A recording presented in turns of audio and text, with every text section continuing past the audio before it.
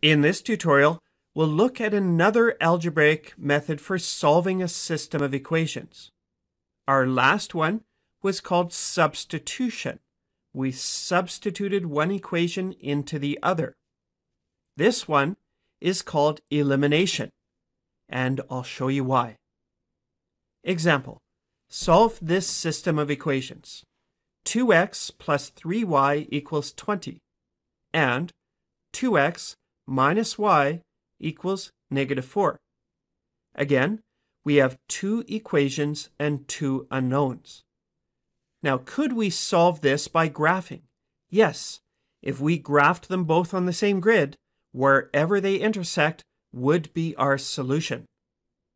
And if we had an answer, could we confirm it by plugging into each of these equations? Yeah, that works perfectly too. Could we use substitution to solve it algebraically? You betcha. It's not a really obvious one to use substitution, but we could solve for this y and substitute it into the other equation. So we already have lots of ways to solve a system of equations.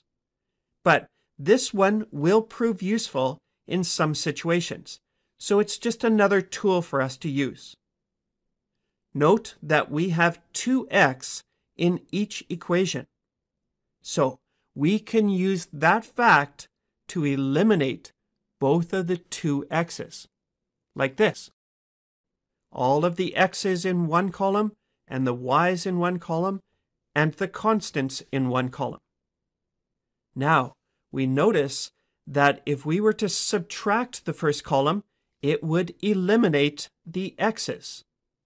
But to subtract, we need to change the signs of all of the terms in the second equation. And this will make the two x's disappear. It's common to just circle the changed signs, so we can keep track of which ones we've changed. It sometimes gets confusing otherwise. So in the first column, we have 2x minus 2x is 0. Perfect. The x's are gone. They're eliminated. In the next column, we have 3y plus y equals 4y. And in the last column, we have 20 plus 4 equals 24. And we have an equation with only one variable, and we can solve that. To finish things off, we just solve for our y. We see that we're multiplying by 4, so divide by 4, and we have y equals 6. But we're not done. We need to solve for the x to provide a complete solution, that is, an ordered pair. So plugging 6 into either equation, same as when we did substitution, let's use the second equation. And we solve, add 6 to both sides, and we have 2. We divide by 2, and we have x equals 1.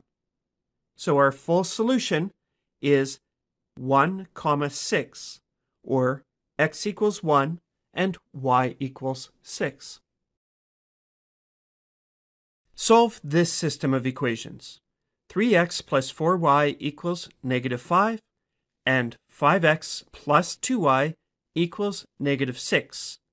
Again, we have two equations and two unknowns. Now this one we could solve by substitution, but it would be quite messy. So elimination is definitely preferred. It's not going to be easy no matter which way we do it, but let's give it a try. We note that we could multiply this second equation by 2, and then we would have 4y in both equations, and we could eliminate it then. Let's give it a try. This second equation multiplied by 2 would be 10x plus 4y equals -12. Then we line up the equations and columns just like this, and we subtract the second one. To subtract, we need to change the signs of all of the terms in the second equation, and that will allow us to eliminate the 4y's. We'll circle our changed signs so we can keep track of which ones have been changed. And in the first column, we have 3x minus 10x equals negative 7. In the second column, we have negative 4 plus 4 equals 0. Perfect. They're eliminated. And in the last column, we have negative 5 plus 12 equals 7. And we have an equation with one variable that we can solve. To finish this off, we see that we're multiplying by negative 7. So we'll divide by negative 7, and we get x equals negative 1. But we're not done. We need to solve for y to provide a complete solution here. Plugging x equals negative 1 into either equation will get us there. Let's choose the first, and we'll use brackets. 3 times negative 1 equals negative 3, and we'll add 3 to both sides. Negative 5 plus 3 equals negative 2. And we have to divide by 4, and we have y equals negative 2 over 4. And we notice that we could reduce this down to negative 1/2. So our solution for this system of equations is negative 1, comma, negative 1/2, or x equals negative 1 and y equals negative 1/2. As our last example here, let's solve this system of equations. 2x minus 9y equals 8, and negative 5x plus 8y equals negative 20. Now this one would be messy no matter which method we used. Substitution would be very messy. But we do look at it and think that we could use elimination, but we would have to be strategic. We could multiply the first equation by 5 and the second by 2. Then they'd both have a 10x in them. We could also create a 72 with the y's, but that gets us into really big numbers. So I think canceling the x's, making them both 10x, is the easier strategy. So the first equation, multiplied by 5, gives us 10x minus 45y equals 40. We multiplied every term in the equation by the same thing, that is 5, so it's the same equation. The second equation, multiplied by 2, gives us negative 10x plus 16y equals negative 40. And once again, it's the same equation. We multiplied every term by the same thing. We kept the scale balanced. So now that we have them both with a 10x in there, let's line up the equations like this. And in this case, we can just add them. We don't even have to change the signs.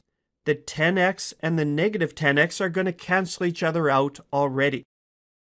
So in the first column, we just add 10x plus negative 10x equals 0. Perfect. The x's have been eliminated. In the next column, we have negative 45y plus 16y equals negative 29y. And in our last column, we have 40 minus 40 equals 0.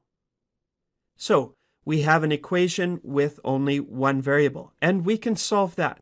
So to finish off, we see that we're multiplying by negative 29, so let's divide both sides by negative 29. And we end up with y equals, well, 0 divided by negative 29 is 0. So we have y equals 0. But we're not done. We go back to come up with an x. So plugging y equals 0 into either equation, and we'll come up with our x. Let's use the first equation. Plugging in 0 is perfect because 0 times 9 is 0, so that's simple. And we just have to divide by 2. And we get x equals 4. So our full solution is 4, 0, or x equals 4 and y equals 0.